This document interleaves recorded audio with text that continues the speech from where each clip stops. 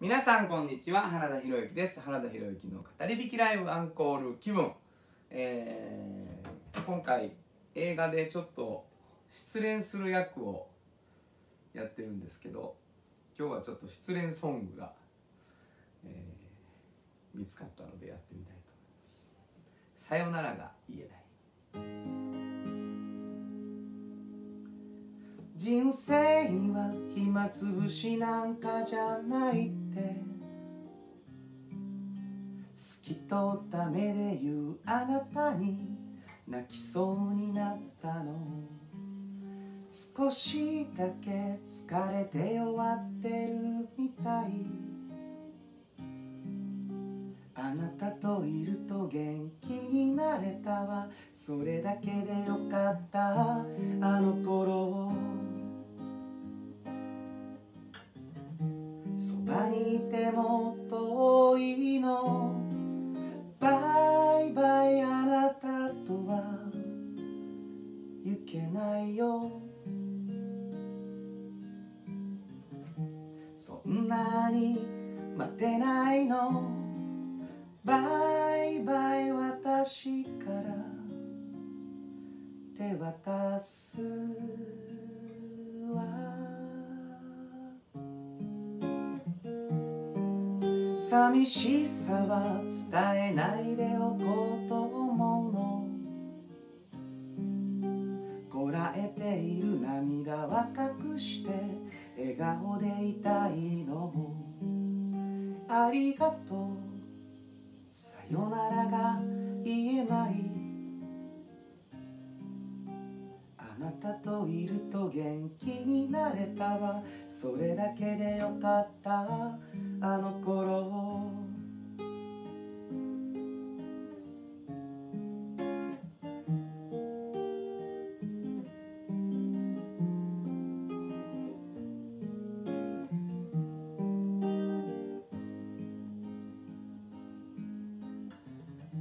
あなたの腕の中は愛も変わらず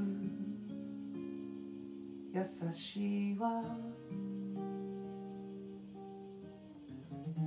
やがて来る誰かに愛を変わらずに注ぐのね。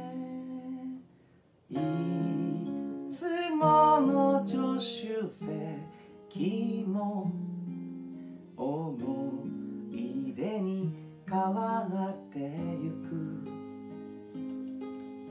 あなたの横顔を見てる。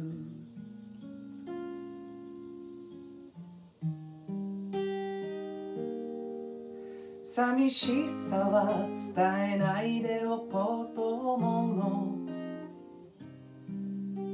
こらえている涙は隠して笑顔でいたいの。ありがとうさよならが言えない。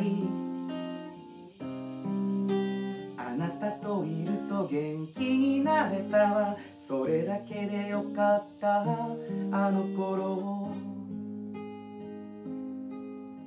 あなたといると元気になれたわ。それだけでよかった。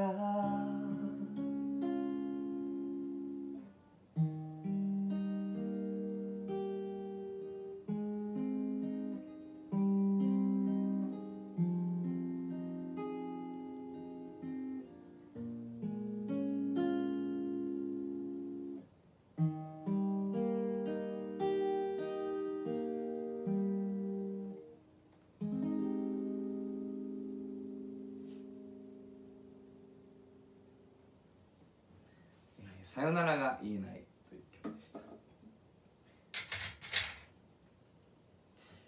もう一曲は失恋した後にですね、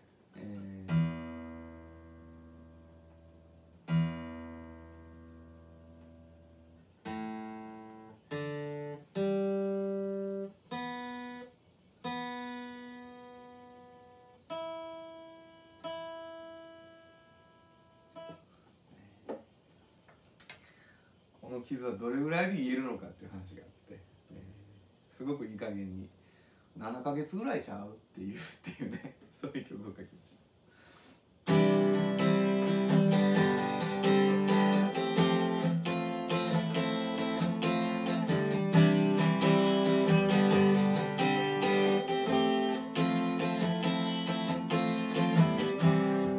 さよならに自らも傷ついて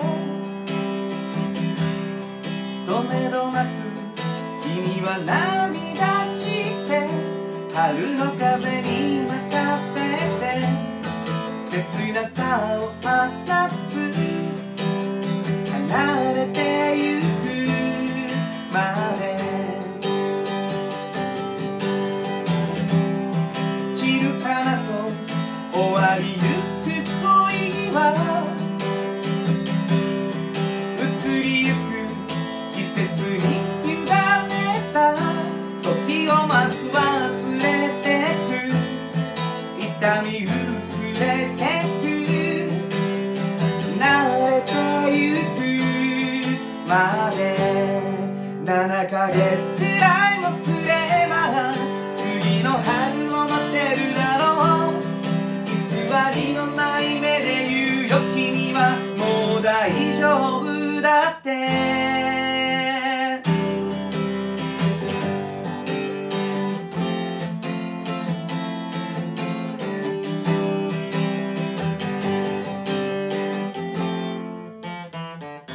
春の風に任せて切なさを放つ離れてゆくまで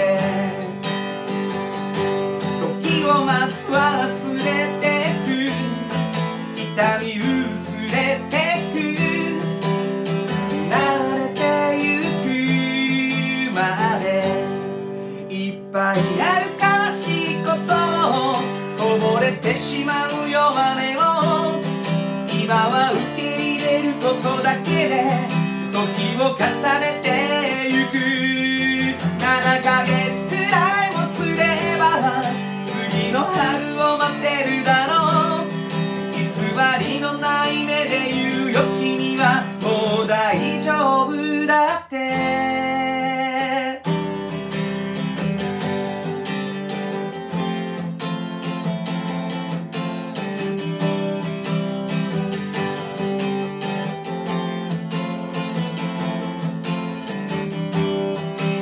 大丈夫だって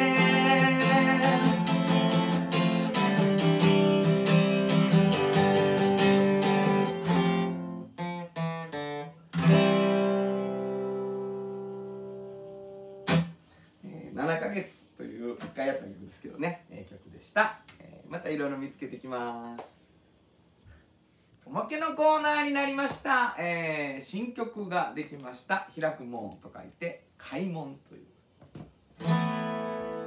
できないなれないきっと無理変わりたい自分を閉じ込めているその門を開こうオンラインスクール開門好きなことを仕事にしようなりたい自分になろ